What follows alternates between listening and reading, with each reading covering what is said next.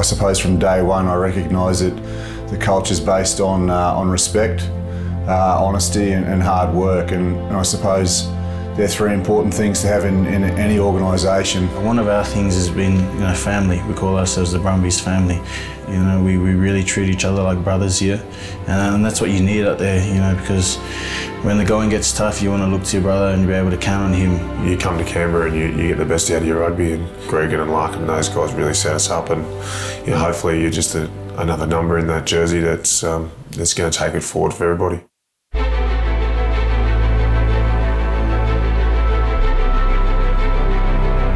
Welcome to the home of the Brumbies. Situated on the University of Canberra campus, this fully equipped training facility is starting to fill with the sounds of an organisation gearing up for the new season. As staff and players start to populate the building, every cog in the Brumbies machine starts to turn.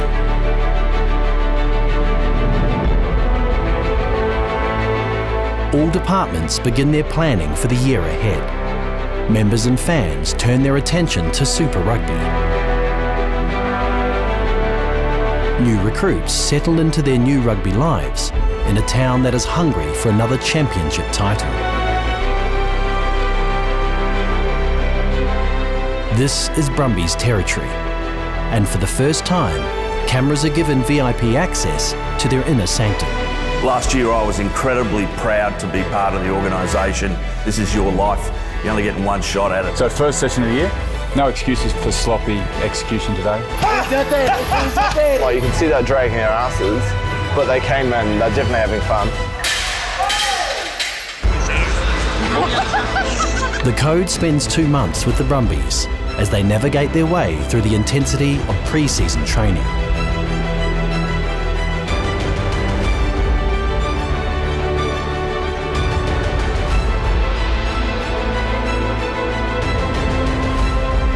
Secure a front row seat to one of professional rugby's most successful teams, as internationals, veterans and rookies all embark on a journey to secure the greatest prize of them all.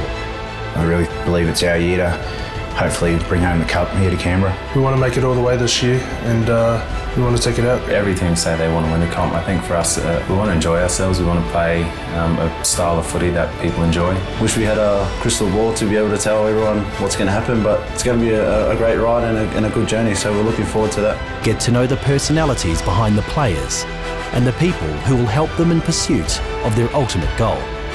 This is The Code. Life with the Brumbies.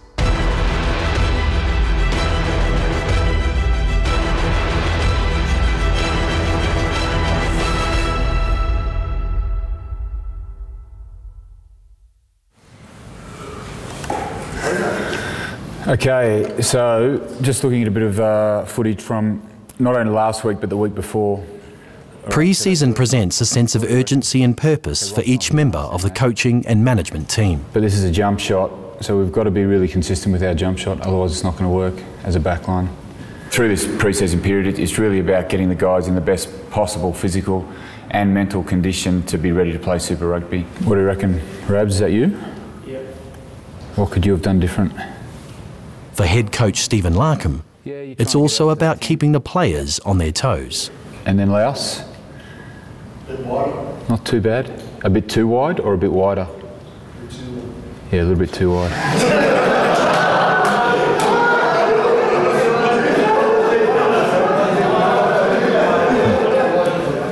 Okay, so just our playmakers there, we're either flattening up to play because we've had such a long season with Super Rugby and NRC.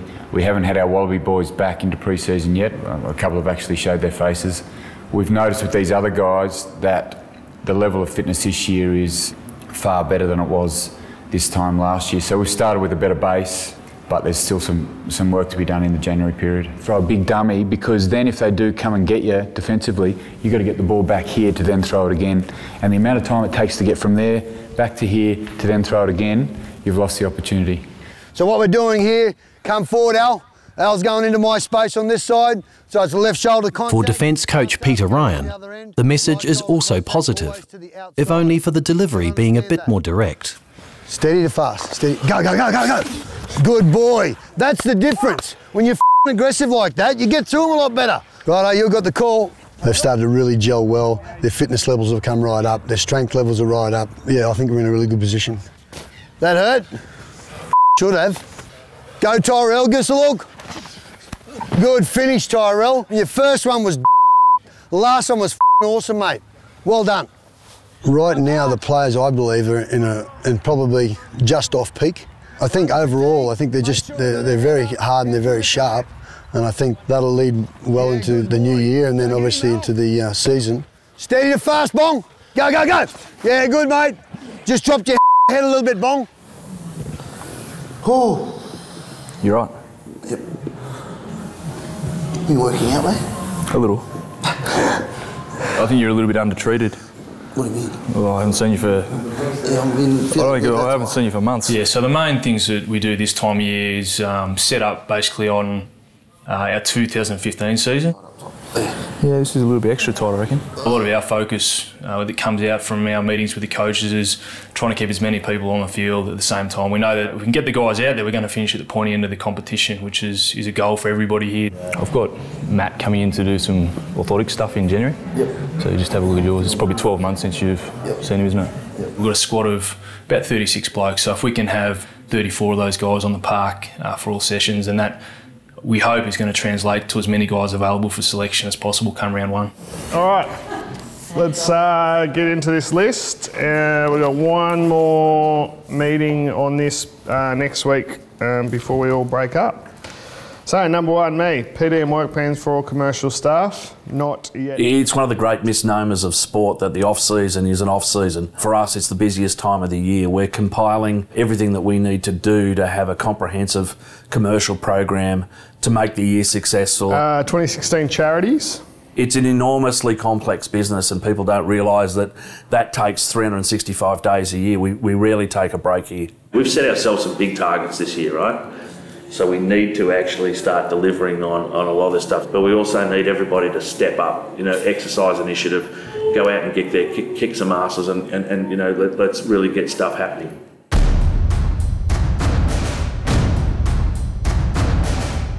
Momentum has started to build, and few would argue that the success of the club is interwoven with the results on the park. And as such, the team starts to prepare for the onslaught of the long season ahead.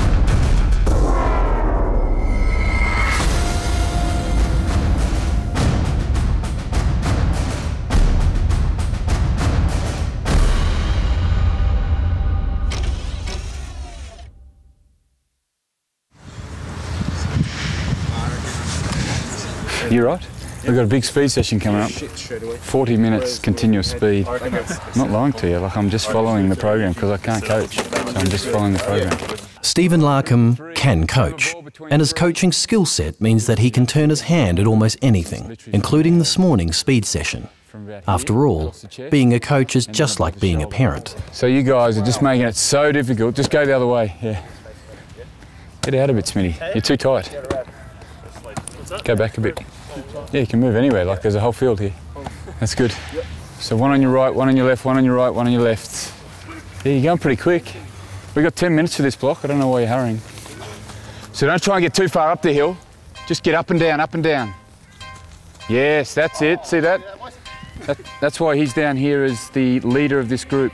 For mine, I'm a technical coach. I enjoy the hands-on part of coaching, so out there on the field with the players. And I guess I feel I understand what they're going through, and I can probably see it from their perspective a little bit better than other coaches.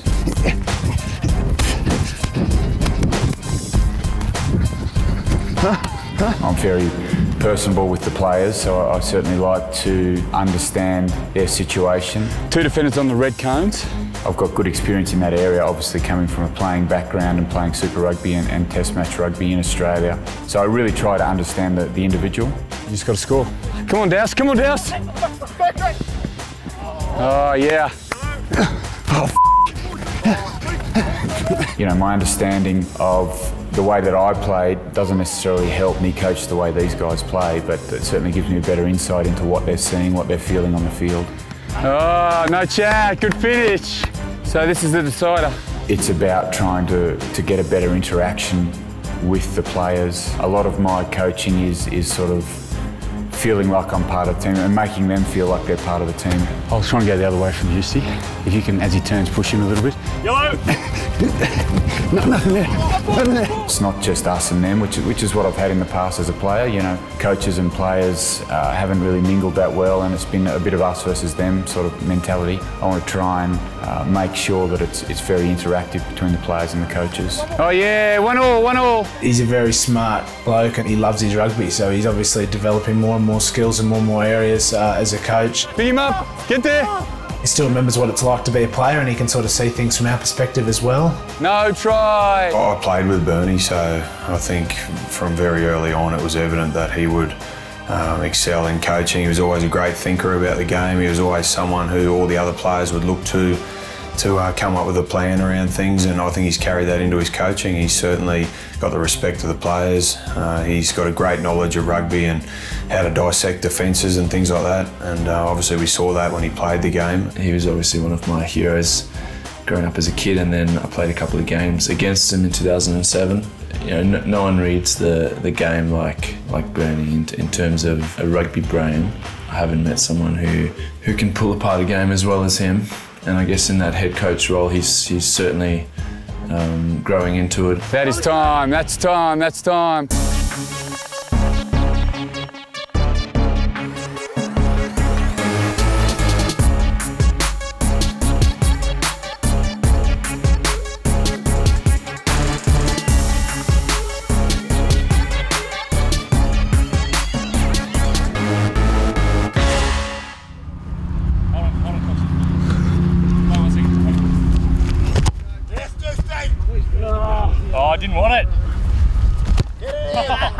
With professional athletes, competitiveness bubbles close to the surface. Today it brings an AFL-style kicking competition to wind down training. Oh, you're out, Ray. Archer! Get there! Ugly, but it's getting there.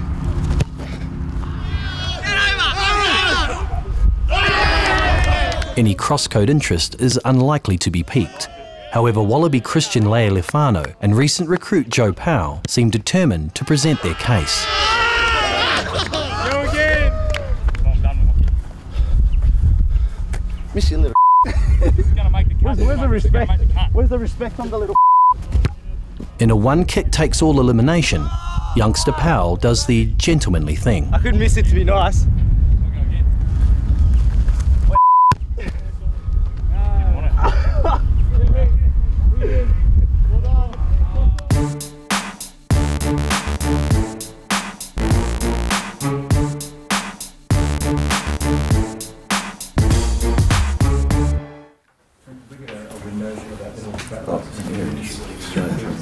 Mate, what's going on? Did you do your hair this morning, Trent? Later that morning, the coach and management team gather for a chat about the coming week's schedule. Obviously gone through this morning, swimming this afternoon, and then tomorrow. As the program operates around the players' training, one voice can and needs to be heard above the rest. Going into the first week back, obviously we're off at Threadbow. So we'll do some, we'll probably do weights here first, and then we'll go out and do some conditioning. We've already booked AIS. My role is the Athletic Performance Director here. On a week-to-week basis, that translates into just managing the whole fitness program and working with the coaches to make sure that we're getting them physically robust for rugby. Just to start with, lads, I want 3 uphill sprints, hands on hips, 70, 80, 90%. As soon as you've done 3, meet me down the bottom of the stairs down there. Some weeks it is just a matter of training blokes, some weeks it's a matter of working with the coaches to plan the next 2 to 4 weeks ahead. I guess the tasks vary quite significantly. Up, up, up as quick as you can, come on. Just wait up here for us when you're done. Yeah, look, obviously it's my first year in a role as Performance Director, and look, it's been a long apprenticeship, probably close to 10 years of both formal and informal education in areas probably that quite unique compared to others.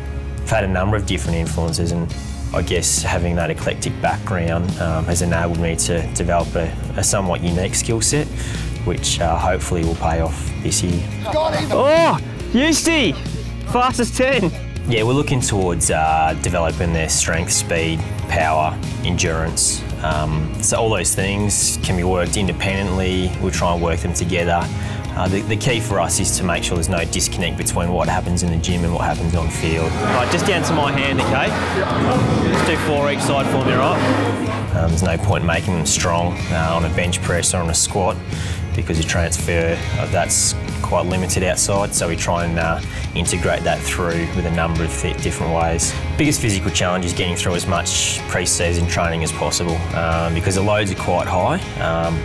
And so quite often it's easy for niggles to settle in, and so it's a matter of keeping as many people out there for as long as possible and doing as much as possible. I consider myself very lucky to be involved at Brums. Very rarely do you get an opportunity to step into a club that's very successful and head up the program as your first opportunity and have a genuine chance to win a trophy. But aside from the success that's available, the culture that's around this place is second to none. I've never experienced it elsewhere. It is genuinely your family, both players and coaches. For me, I consider this the best job in the world. I enjoy coming to work. And if you use that old cliche, you never work a day in your life if you enjoy your job, well, I'm living that.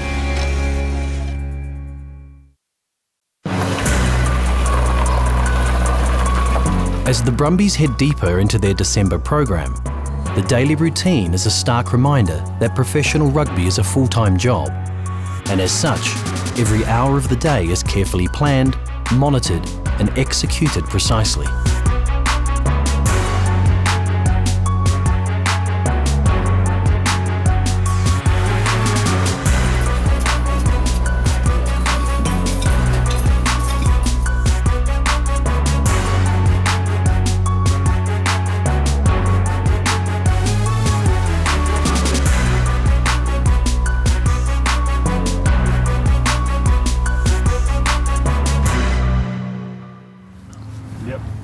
And as the players ready themselves for another day in the Canberra heat, the coaching team sharpen up their own competitive skills with target practice of the kicking kind. That's not so bad. Oh, Stephen, look at that, it's got it turning around the corner and everything. Oh, Bubba! I'm going to have a crack at it from here, I think. Whoops. Oh, I didn't hit it. Oh, no, it's rolling straight through.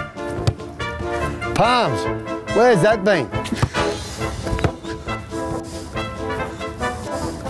Ah, oh, get out of the sand.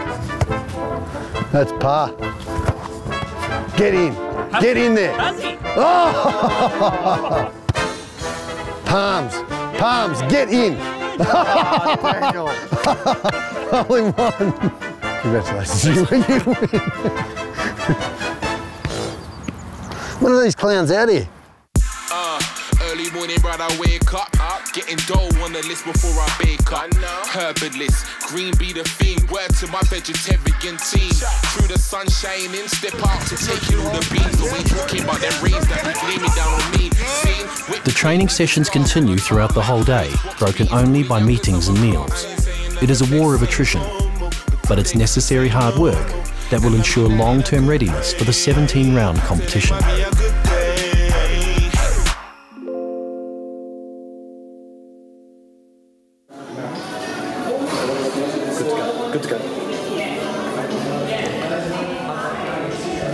Hello, I'm Scarlett. I'm going to be fitting you today.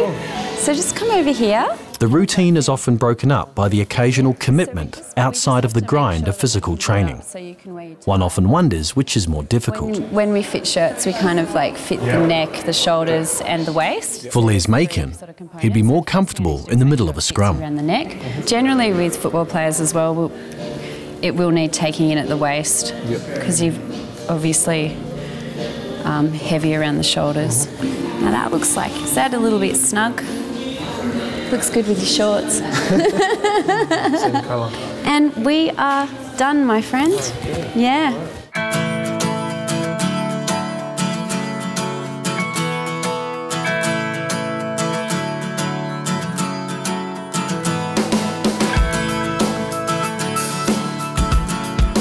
What a perfect day for open air cinema.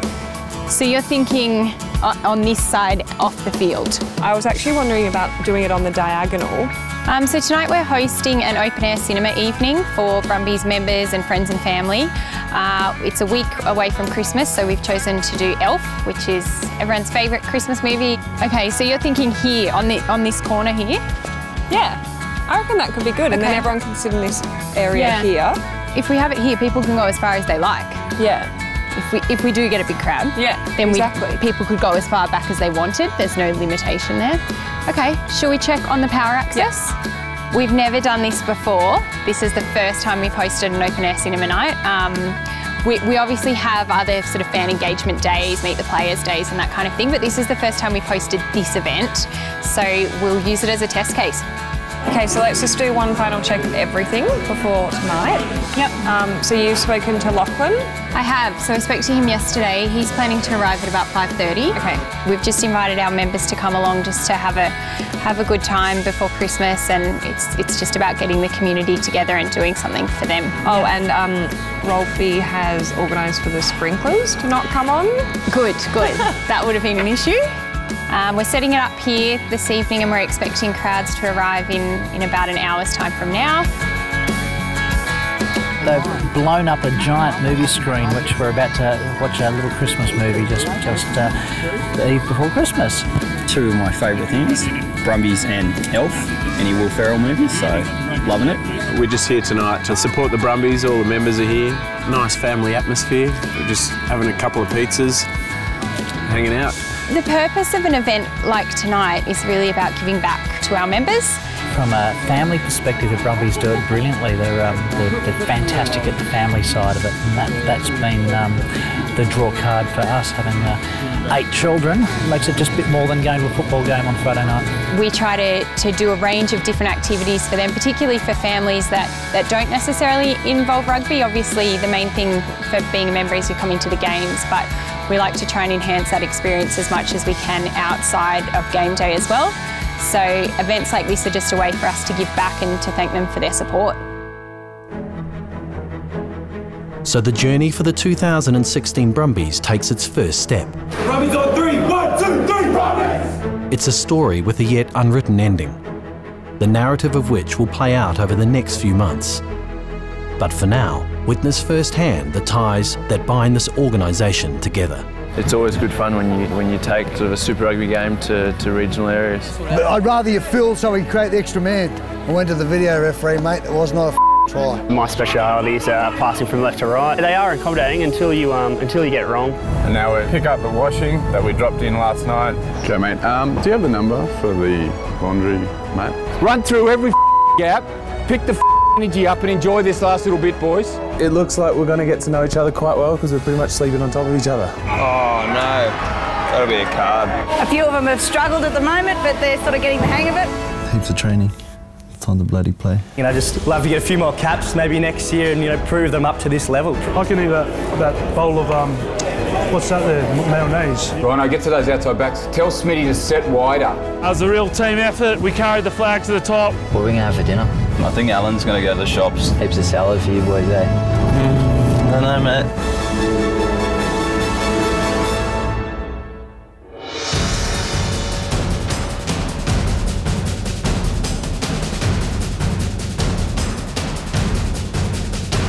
Next time, on The Code, Life with the Brumbies. The Wallabies return after their World Cup campaign. We meet up-and-coming prospect Joe Powell.